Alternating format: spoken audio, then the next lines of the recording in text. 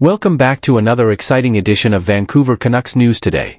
Before we dive into today's exclusive scoop, make sure to hit that subscribe button and join the Vancouver Canucks News Today fans community for all the latest updates on your favorite team. Now, let's get down to business. We've got our eyes on Axel Pellikka, the rising star defenseman making waves in the hockey world. Drafted by the Detroit Red Wings in the first round of last summer's NHL draft, Pellikka's journey is closely tied to the Canucks' performance. Standing tall at 5'11" and weighing in at 181 pounds, Pellikka brings an exciting blend of defensive prowess and offensive firepower to the ice. With his impressive stats and playmaking skills, he's caught the attention of fans and analysts alike.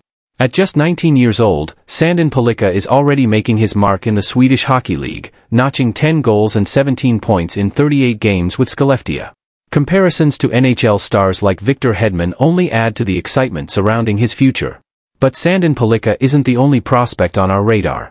Remember Elias Pettersson? The Canucks' former draft pick turned top prospect is another testament to the team's eye for talent.